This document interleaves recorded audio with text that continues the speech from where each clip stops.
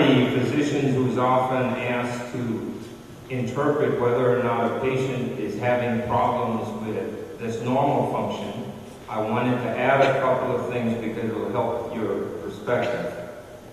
The way that the brain is created, there are a bunch of wires within the brain. They're called neurons.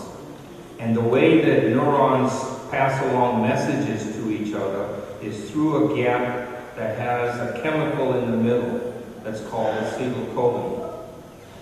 The reason that that's important to remember is that when we get to the things that we have been led to try to help when the brain is not working properly are agents that can continue to allow the acetylcholine to talk to the different neurons. So that's point number one. Point number two, Dr. Eckfield mentioned the CEO who's up front. Well, the workers are like file clerks, and the file clerks go into the memory banks and pick out things. The problem that a lot of seniors have is that that process is a little bit slower than we're accustomed to. And sometimes that can be a cause for concern. So I want to reassure you that you continue to learn throughout your life. You continue to learn. The brain continues to engage in new memories, and the way we tell our students is try to be a lifelong learner. Lifelong learner. And this applies just as much to understanding the Bible as it is to understanding your friends and colleagues. You continue to learn throughout your life. And the way that the brain is made, that is something that's facilitated. Matter of fact, if you want to challenge your brain, do something new. Do something that you've never done before. And so, you know, it can be a new language.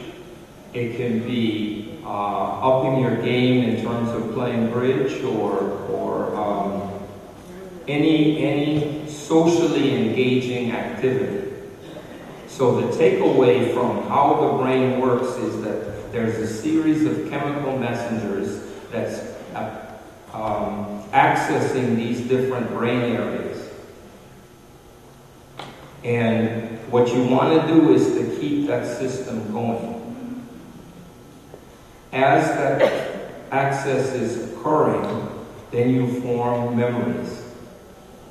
The problem with seniors is that the ones who are having problems with new memories or recent memories. Now, they often have no problem with their remote memory. So they remember their first kiss. They remember their first teacher. Some of the people who have more than one spouse will remember their first spouse. That was a joke. That was a joke. But those same individuals may not remember what they had for breakfast. They may not remember how they got to church this morning.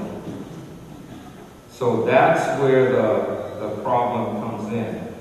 And while it is normal to have senior moments where you may not quite remember why you went into a room or why you started to do something, it's only a problem if that is completely, the file clerk can't get it back out.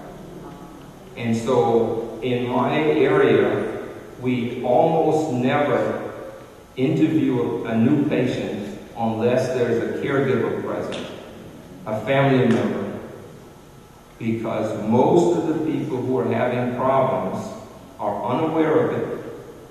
They think that the family is being difficult and are making them come to the doctor. Okay? So we teach our students you have two patients, the patient and the caregiver, and each one is just as important.